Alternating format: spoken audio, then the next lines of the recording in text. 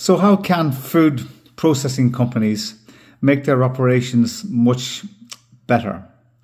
How can they remove toxins from the air and implement more hygienic cleaning disinfectants?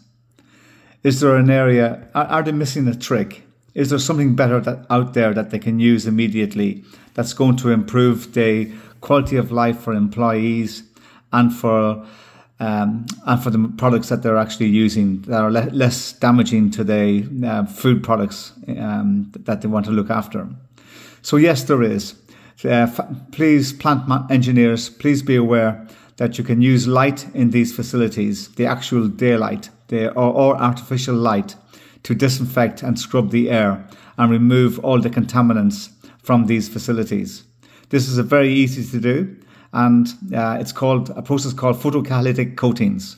And we want to bring this technology into the food sector to make it much more proactive, environmentally friendly, sustainable for the future.